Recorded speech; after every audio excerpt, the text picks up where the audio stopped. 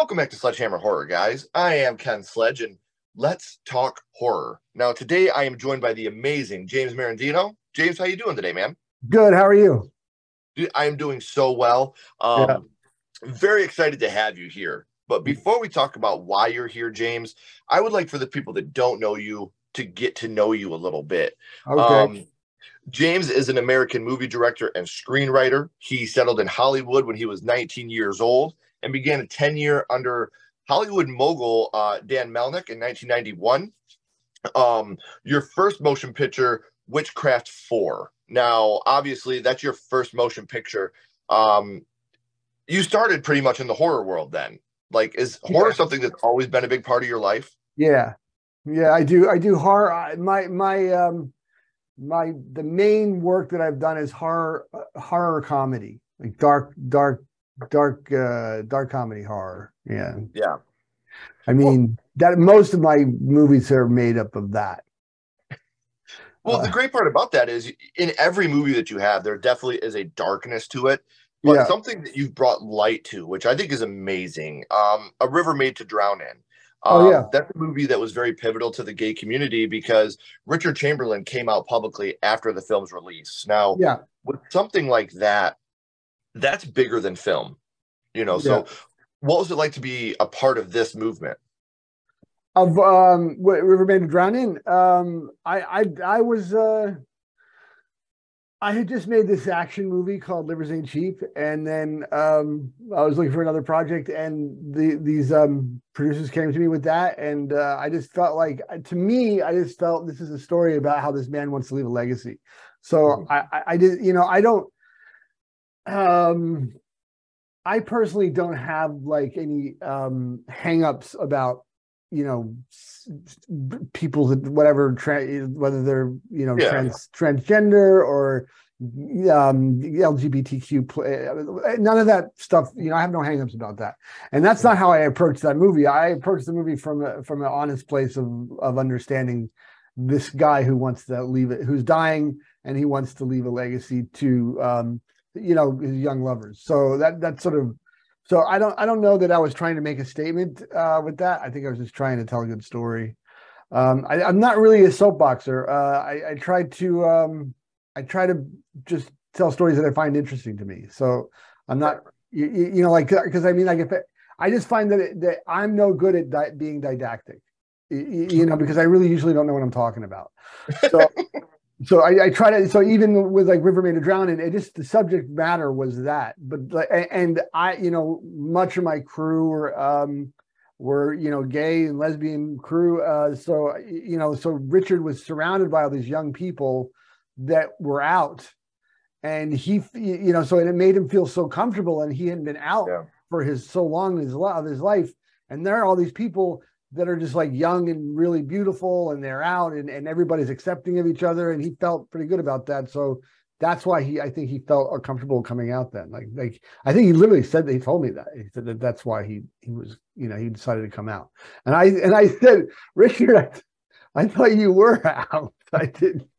I didn't even know. Like, everyone knows, I think, Richard. I know that it's right, but at least you gave him the strength and the power to come to terms with who he was. I think it was the crew. I think it was the crew. I think the people he was working with, you know, that he felt, because they were all out, and, you know, like really like I mean, like a large art department, and my groups, I mean, were lesbians, but like they're also like, and then like the producers were gay, and I don't know, everyone was sort of young and, you know, like, and like not worried about being out at all. Like, and so he was like, why didn't I do this 20 years ago? You know, he kind of was like that, you know, and of course 20 years earlier had been it wasn't good. Like, it was a bad time for, you know, like, it was pre-Stonewall. So I don't think that he would have, you know, so I mean, I think maybe he sort of lamented that, you know, he was, you know, like, it had to take so long, you know, for it to be, but he looked around and said, oh, it's accepted now. I think that's what his attitude was. Right. And it's even more accepted today. But I mean, like, you know, in LA, you know, in the 90s, I'm like, you know, it was accepted. I think it was pretty widely accepted. And I mean, so much of my life, I have been accused of, like, you know, of every possible thing, any slur, like that has to do with being gay, that I've always been able to relate to that, that community. So I don't know. I totally feel you there. I've always been the gay guy in our group, but I'm married. Yeah. And I still like, I mean, for like, if somebody was beating me up and saying, like for calling me gay, I'd be like, you okay? Yeah. Like, because like, well, I'm not going to like, what's the difference? Right. It's not going to stop anything. No. And they have no right to do that in the first place. So I'm not going to like say, oh, why are you doing that? I'm not gay. Like, right. I think I even put that in SLC Punk. Kevin, that's not like that's Eddie's thing. Like he's saying like he gets beat up for being gay, and they said and he says he doesn't deny it because he doesn't care. Like that was sort of right. Well, that's the perfect segue, man, because I did obviously want to talk about SLC Punk a little bit. Obviously, a movie that is super influential to me, and anybody that knows me knows this. Salt Lake City Punk released in 1998. This movie blew my mind the first time I had seen it. Everything from learning about straight edge punks and, learning about how much we hated Nazi punks and like all these things that I knew in my heart were being, this was my coming out, like my coming out as a punk rock kid. And I'm 12 years old when this movie comes out and I'm just blown away. I'm at such an influential age. And I would told you before the interview, I'd kind of already dipped my toes in punk rock with Angus. The soundtrack to Angus had a bunch of Green Day and Weezer and stuff like that. And this movie pushed me over the edge. And my mom, this is a true story. My mom bought me this soundtrack because watching the movie, it had her favorite song, a punk cover of it, and I Never Promised You a Rose Garden. Oh, yeah. And so my mom loved that punk rock version of it. And you learn watching this movie that punk rock is not the green hair or the studded jacket. I mean, you have so many, you have Jason's character, he's the most straight edge looking guy in the world, the preppiest looking guy in the world, but he's probably the most punk rock guy in the group. Yeah. It's all about the love and the attitude and the energy. And growing up, were you a big fan of punk rock growing up? Yeah, I mean, I was pushed into this sort of I was just a weird guy, so I was pushed into this sort of outsider. So that was the only group that would like at that time accept me. Were those guys were punks, So I mean, I wasn't like a known in the scene in Salt Lake, whatever that means, but that was the scene that I was most associated with. I mean, in terms of like that I felt that I could be comfortable in, because they weren't going to judge me.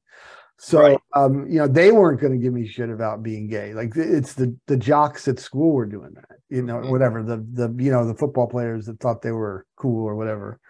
But that, it's funny because that movie, I didn't make when I made SLC Punk, I made movies that went to festivals. I'm a festival director. So, I made them, and at festivals, there were all like older people at those festivals. I'm in my 20s so at that time. Right. So, like they're all older people, and older Hollywood. And I felt that, I got a lot of. I had this pet peeve of punks being portrayed when you want to show like a guy, when they wanted to show like thugs in a subway. They want to show like guys, the gang members. They're punks, punks are guys with switchblades, and they're like, "What are you doing, man? I'm going to cut you." And you're like, and I'm like, that's not that's just you guys miss it. So I wanted to make a movie to show older people. That's why it's sort of generic. I always felt like that it was a generic because I didn't dive too deep in. Because I've been accused of the movie being like sort of generic and like it's a tourist a version of punk rock. It's not really what punk rock, like it's not really like legitimately what they're seeing. It's like, well, I mean, like that criticism is interesting, but I really was trying to generalize it for an older audience, saying like, look, there's rebellion everywhere in every city. It's a youth movement. It's a youth rebellion. I was never trying to say, oh, you grow out of it. That was not my point at all. I was just saying that like these people are going to be your future.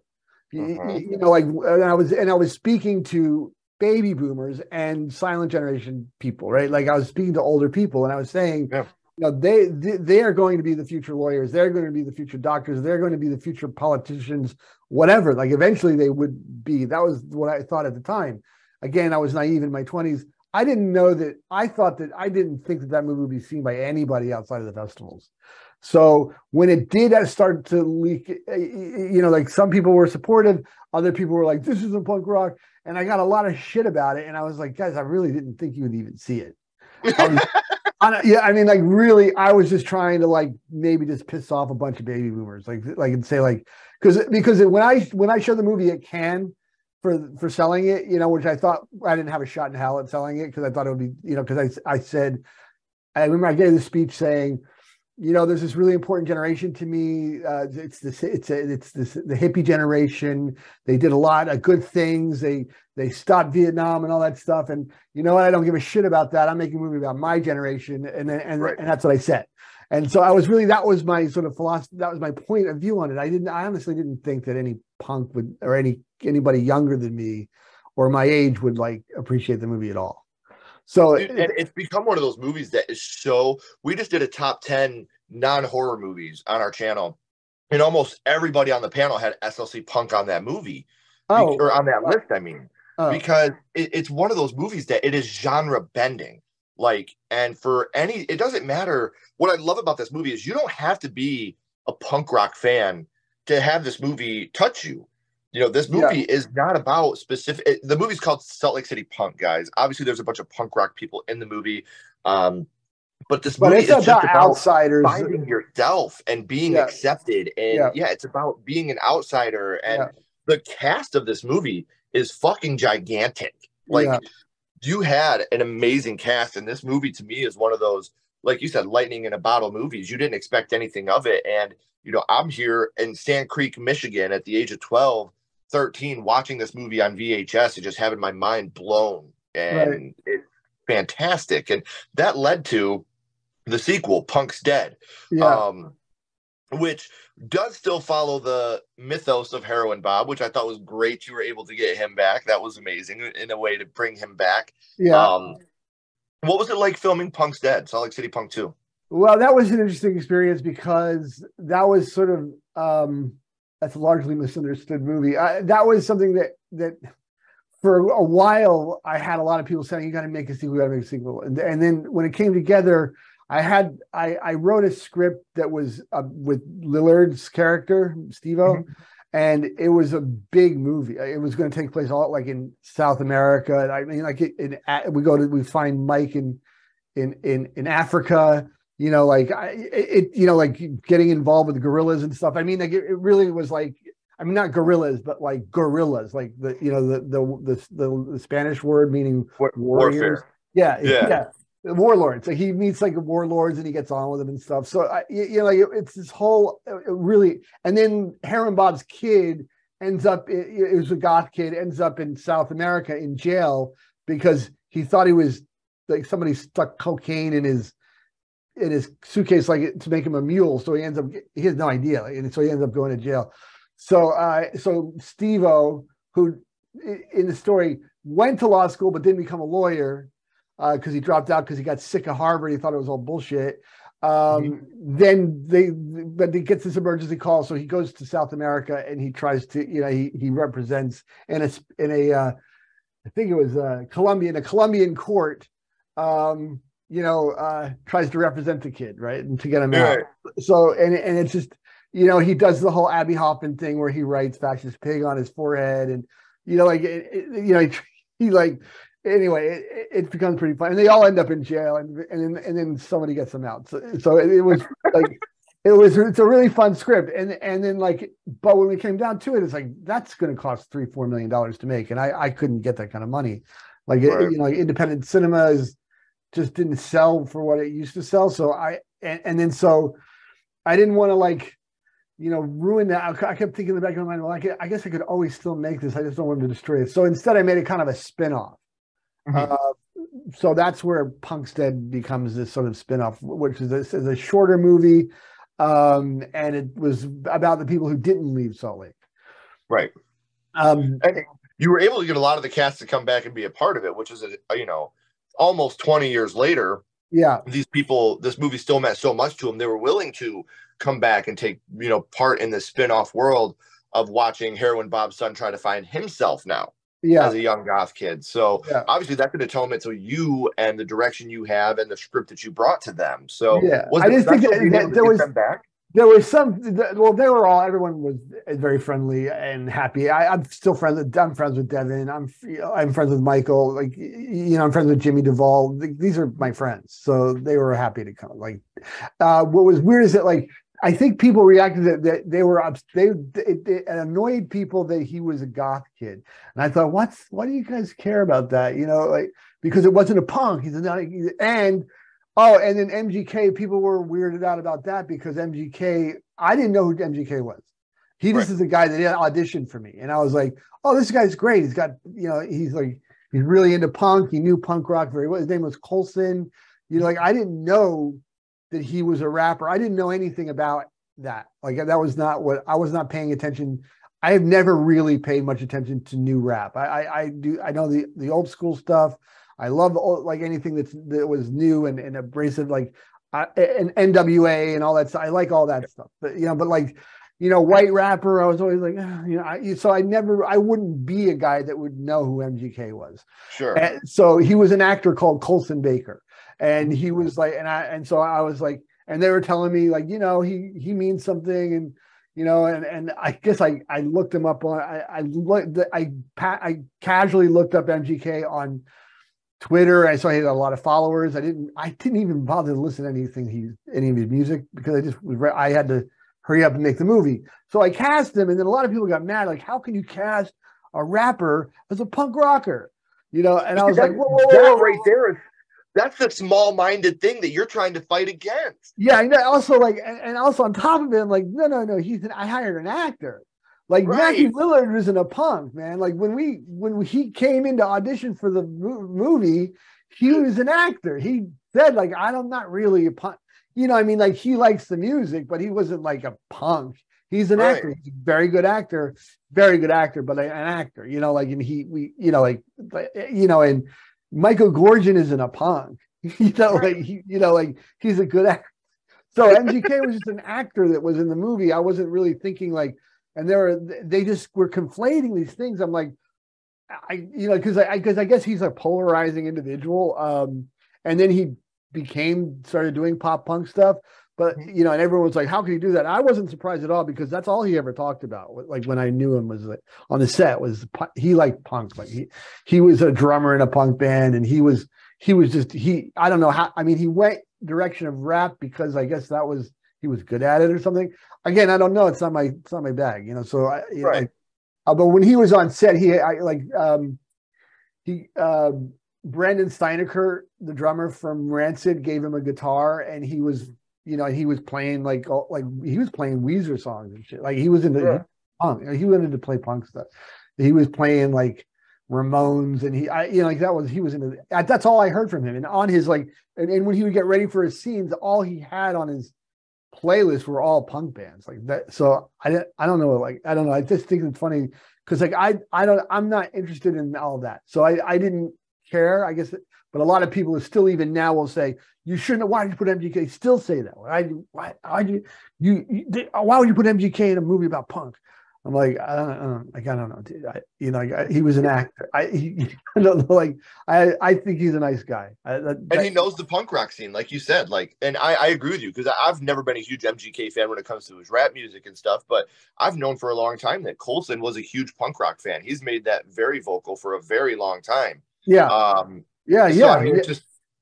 And also I made also a point, and maybe they didn't like it. I kind of try to redress the issue that everyone is accepted in that. It's supposed to was originally accepted in that movement. Maybe look, a bunch of chuds came in and definitely invaded the scene. Like when I was going back and revisiting that stuff in the 90s, I was like, whoa, yeah, there's a lot of like in the early 2000s. Like there's a lot of frat boys here, and I was like, "What the hell happened?" And they were all like, "It's bro, I'm gonna fucking," And I was like, "Where are all the funny guys that were making this? Knew this was all funny, Because like a lot of that was supposed to be just funny, Like it's the same way that the Carpenter, no, the zombie picture is Punk Rock in the Mall. No, is it? No, it's Return of the Living Dead. Yeah.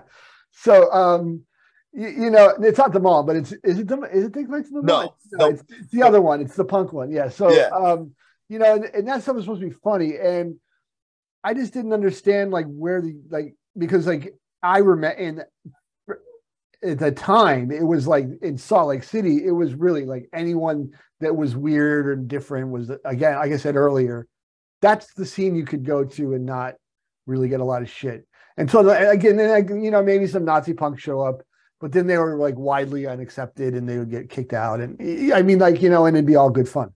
So if you're doing stuff like that, that's still rooted in hate, and punk rock's all about love and acceptance. Yeah, I mean, I mean, literally, that's the Sex Pistols. They told me, Jello told me that they wrote that song, "Nazi Punks Fuck Off," because there were jerks starting to show up to their misinterpreting what they were into, right. You know, and just being like, you know, weirdly like trying to pick fights and get, you know, and like. Not getting like a pit is not about fighting, you know. Right, it's just about like living, you know. Like, yes, man.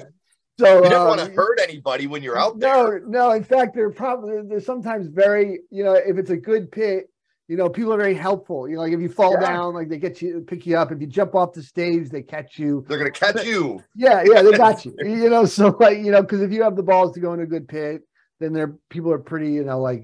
Nice about it. They're supposed to be, you know, but then you'll get into like where people got too drunk and maybe some assholes showed up and then fights break out. And I'm not down with any of that.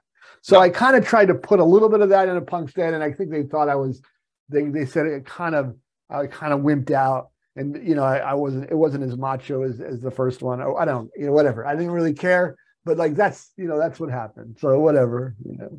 I just make movies, man. So it's supposed to be entertainment. It's supposed to be for fun, and I love that. How you say, you know, oh, Matthew Lillard isn't punk, and no one talks shit about that. Watch the movie before you judge the movie, man. That's all I'm gonna say. Yeah. But you know, talking about these movies that have meant so much to me growing up is super special. But what I want to talk about is a movie that meant a lot to you growing up, James. So I want to go back to the past and talk about what got you started in the horror genre, your first horror movie. And James, the first horror movie you watched was? The Exorcist, absolutely. I mean, there might have been something before that, but The Exorcist is the only one I can remember. It's one of the only movies I can remember from my childhood because it was so traumatic. Like, it was so...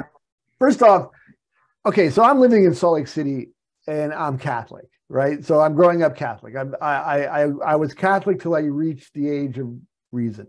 So, which is that's a George Carlin thing. So, but line. So I was, so, you know, to protect me from, you know, the predominantly Mormon influence in public schools, where there was a little bit of I mean, literally like in a class when I was in elementary school, one of the teachers was saying that Catholics worship Satan to the class.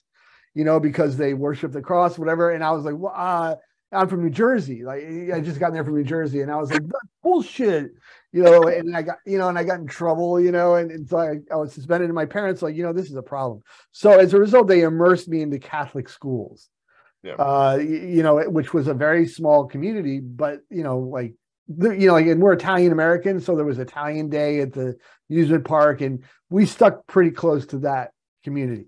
So now, okay, so they've got all this Catholic guilt and all this Catholic imagery in my head, and it's Italian Catholic. So, and I'm young, so I'm still buying all that. And then with my friend, we sneak into the re-release. I think it's 77 or 78 of The Exorcist, not the original. I was a baby when it first came out, but when it, you know, so I'm like 7 or 8 years old, maybe 9, but like, yeah, because I started going to like Catholic stuff, so like I was like 9, maybe 10. So I go to the re-release and we sneak in. Yeah. So I'm already feeling guilty that we snuck into the. we bought tickets to the Harbor Valley BTS, some other fucking, I don't know what movie, and we snuck into The Exorcist. And I sit down and we're just hiding and watching it. So I'm really getting glimpses of it, and it is so aggressive. It is so outside of my age, like that I should be watching this. It's conjuring images that are supposed to be sacred, right? Of like, defiling, like, the statues, like putting penises on them, and like, and you're just like, oh my God. And the her like whole thing, and the medical stuff that was going on in that, like which my dad's a doctor. So like the whole thing where she's like was taken in and they put that thing in her neck and the blood comes out. And like, I'm like, oh my God, now I'm still afraid of doctors because of that movie. Just like this sort of all that imagery and all that stuff was just traumatizing, like and then like, she's like, your mother, she's like, fuck me, Jesus, and taking a cross. And like, and like, it's just like from a little Catholic boy point of view, that was fucking, and then all I thought is like, I'm going to get possessed. And so like for months I couldn't sleep because I thought like a demon was going to possess me. And the story I always tell is that what came out of it was that my father owns a clinic at the ski resort, and one of the guys from the main effects guy was on the movie, the practical effects, got injured. And so he was broke his hand or something. So, and my dad said, he said, oh, what do you do? And he said, for instance, I do effects of The Exorcist. Oh, well, my son's actually really struggling with that. So then like, they kind of have this guy, they bring him, the guy comes over with like pictures of the city, like, this is a crew. It was all fake. This is how it worked. And I was like, that's when I said, I want to do that. I want to do what that guy does. So that's why I ended up making movies, because of that whole experience. It's because like that was the moment I realized this is a very powerful medium. I mean, it can really, really get into your head. So, and then when you realize, he like the most important thing he said to me, because I was so scared, he said, that she was on that everybody that's there before the takes, they're laughing, and there's a whole there's like 50 to 100 people standing around them. They're not alone, all that stuff. Like there's a whole crew there, so when you're looking at the screen, it's not like just them alone on the screen, in this room, like you think, because I'm a little kid, I'm thinking that I don't realize a crew there. So in explaining all that stuff, as I'm like, God, yeah, I want to do that. Like I want to be on those sets and doing that. So that's what happened. And it's funny because even now I still get a little nervous about watching the movie, and it's just because of the trauma, because I guess I was too young to be watching it. But I remember someone telling me that Schlesinger, the director, the gay Jewish director, British director, went to see the movie. When he saw the movie with his partner, they just laughed the whole movie, because there's absolutely nothing in that movie that would. What about that movie? I mean, like, first off, he's an intellectual, he's gay, and he's Jewish. So there's nothing in that movie that is other than campy to him. The girl is going, "Fuck me, Jesus," like that. Like Jesus. I mean, So the prophet, yeah, right. I mean, like the Messiah, yeah, like like it meant nothing. So I'm like, I was like, God, that's really interesting. I didn't even think about what would it mean to a Jewish kid? Like it, because it's so heavily reliant on your like understanding of Christianity.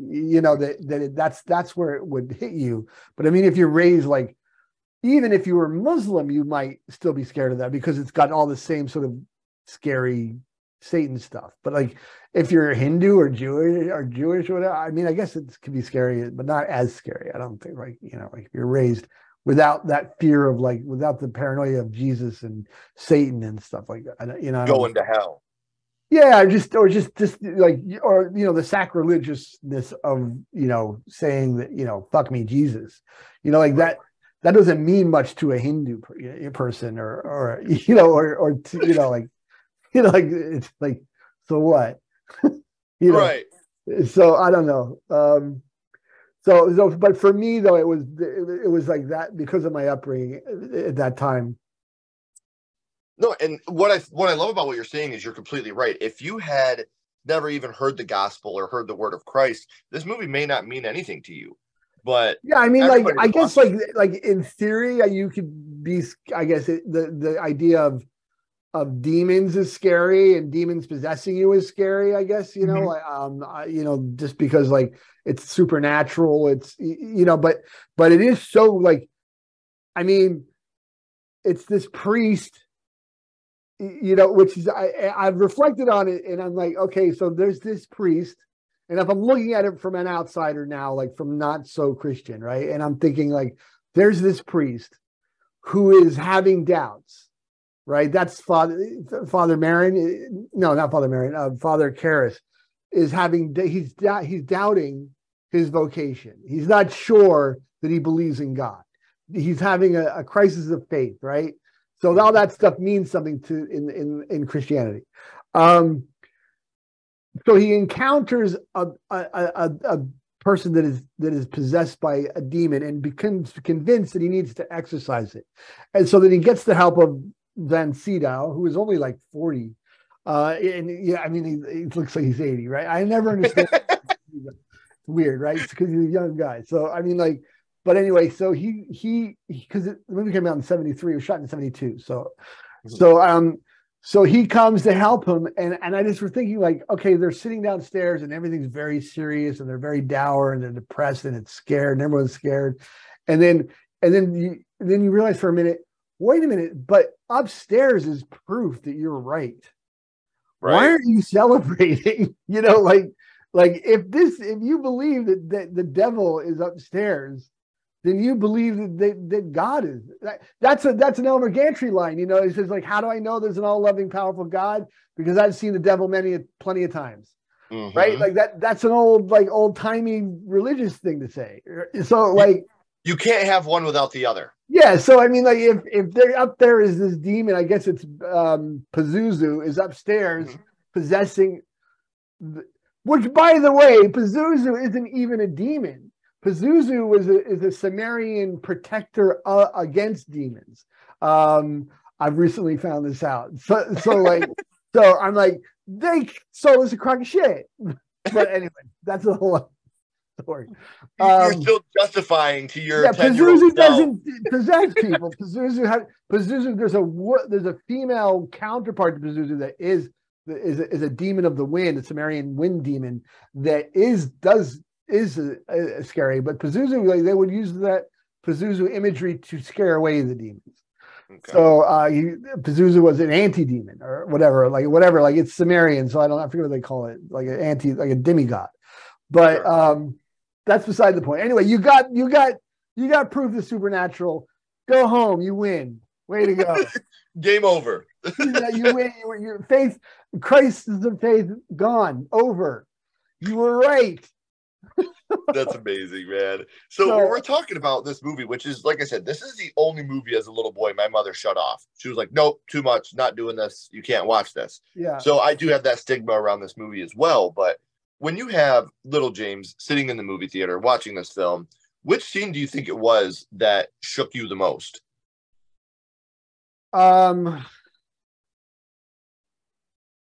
Honestly, when she pisses the carpet. I don't know why, but like, it just, like, because it was so, like, whoa, this is just like what the f-? She goes, you're gonna die up there, and she pisses the carpet, and I was just like, I mean, now I think that's kind of ridiculous, but like at the time it's like, oh my god, like that, because I just felt like she was just so completely out of control, because then it starts getting crazy. Then it becomes like sensory overload, and I just sort of become traumatized where I don't even remember what was happening. Like when her head spun around, I think I closed my eyes because I didn't see it. I don't remember it happening. Like from when it just got too much. But like that moment was like, so I'm cognitive of what's going on. Also, like, there's a divorce theme in that story, right? Which subconsciously, like, you don't know when you're a kid, but I mean, that's what that movie is kind of about, is like what divorce does to kids, because like if you watch it and you evaluate it, like Reagan hears her mom arguing about how her husband is missing in action. Her ex-husband is not there for her birthday. I think that's what it is. Like, she's like, well, like, more, Reagan needs to see you. Like, there's an argument, and she's upset, as her mom's upset, and Reagan is listening before, Mr. Howdy is taking her over, whatever his name is, Mr. Howdy. Yeah. So he's like, I think this is right. So she first hears that, and then she becomes possessed, right? So it's sort of like an allegory for sort of like reacting to this. She finds a new father, Mr. Howdy, right? And it's sort of this idea of like the trauma of divorce for kids. And, since my family was probably going through a divorce at the time. So like, and so many people were, so maybe that was also like thrown onto me too, a little bit. I don't know. Like it probably was. So there was like, so there's a lot of layers to that you don't realize till later on. Like until I understood cinema, that a lot of good horror movies are really about something else. Right. But they're done in a way that they become surreal. They're good ways of expressing certain things in a surreal fashion so that you can get to the emotional point of it. Like how The Exorcist is about like child abuse. Not The Exorcist, I'm sorry, also The Exorcist, but also The Shining. Yes. It's about, spousal and child abuse, right? But from the alcoholism. Point of view, and from the point of view, alcoholic father who is a dry drunk, who is literally like beating the shit out of everybody. But from the point of view of a kid, so everything is surreal. Everything is like, it's a horror movie, so everything is like it becomes expressionistic. Everything is like, warped. So you can horror is a good medium to tell that story like that, but be able to do it in a way that gets to the emotional, to be able to really express it emotionally without being maudlin or overly dramatic to where you're like, yeah, this is just a grief fest. Sure. You can present it as like, oh my, it's like blood coming out of the elevator, and and there's like and like I'm gonna bash your brains in, and then getting like there's like weird like people like ghost partying and shit, like you can do all kinds of stuff because it's surreal, like because if you're in an abusive situation where you cannot escape, because that's also a part of when you find yourself in an abusive relationship, you can't escape it. So they're in this cabin, they can't get out of this hotel, they can't leave. And she's supposed to protect her kid, and just the entire experience is surreal. So that's sort of like, I feel like in The Exorcist, like is the same kind of thing, like, has a subtext to it. And it's one of those things where, like you said, with The Shining, with The Exorcist, these are also two movies that really, really stick with people and make people realize how scary horror can be, because it's real life horror. And this year we're getting a reboot to The Exorcist. Is that something that you're excited about? Wait, they're doing it again? Who's doing it? They're doing it with Blumhouse. They're doing a 3-part, and it's a requel, just like Halloween 2018. It takes place however many years after the events of The Exorcist. It's coming out late, I think October is its slated release date. Are they getting Linda Blair to play? Linda Blair hasn't come back yet, but her mom is back so far. Bernstein? Ellen, is it? Yeah, Ellen Bernstein. Who's one of the greatest actresses of all time. Ever. Like Alice doesn't live here anymore. Wow. Like she's just amazing, right? Like, so they also, by the way, they got great actors for that movie too. So that's also a part of it. And Max von Sydow and her, like these are great actors. So she's coming back. So she's going to be this very old lady. Yes. And like I said, I'm from what I've read, it's going to be a trilogy, just like they did with Halloween. Yeah. And it starts however many years after the events of the first one. It completely erases 2, 3, 4, and 5, which bummer. So the Borman thing with and then also like the third one, which is awesome, where he was one of my favorite movies of all time. Yeah, it's so great. The third one is so great. I mean, it's better than it's better than the Borman where they're in Africa. It's better than that. Like the third one is just great. Like they bring Karras is in this insane asylum, and is it George C. Scott? Yes. Yeah, God, it's so good. Yeah, he's the lead police officer in the movie. It was weird because he did a few horror movies around that period, because he also was in The Changeling, right? So like, The Changeling. Yeah. Another movie that has been bid on so many times. The ball coming down the stairs. Like, the movie's so awesome, man. That movie's awesome. Amazing. Yeah. Now I know what your first horror movie was, James. And I know that The Exorcist means so much to you, but my little buddy Ghostface is here now, James, and he has a question for you. What's your favorite scary movie, James? What is your favorite horror movie of all time? Like the one I get the most joy from? Yeah. Yep. Just your absolute favorite. The most joyous horror movie. Well, let's word it this way. Let's say you're taking a 3-hour plane trip and you can only take one film with you to watch. It has to be a horror film. What's your plane ride horror film? I have a few because, I mean, would you consider Silence of the Lamb a horror movie? 100%. Jaws? 100%. These are some of my favorite movies of all time. So, you know, like, how about, like, even though he's problematic, whatever, he's problematic, but like Polanski made some of the best horror movies I've ever seen. And also, like, the humor of them are like, is my humor, right? So, like, it's the shame that the guy's got this like horrible thing that he did. But you know, Rosemary's Baby, Repulsion, and The Tenant. You know, they're called the Apartment trilogy. Oh my God, those 3 movies are like awesome.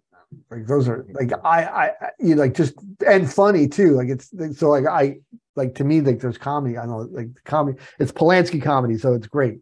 And also De Palma does like great horror too. Like so I don't know. Like you're asking me to pick that. I really make a hard choice because there's different genres too. Because I mean I don't know if I put Jaws in the same genre of the Coen brothers. Not the Raimi, like the Evil Dead 2.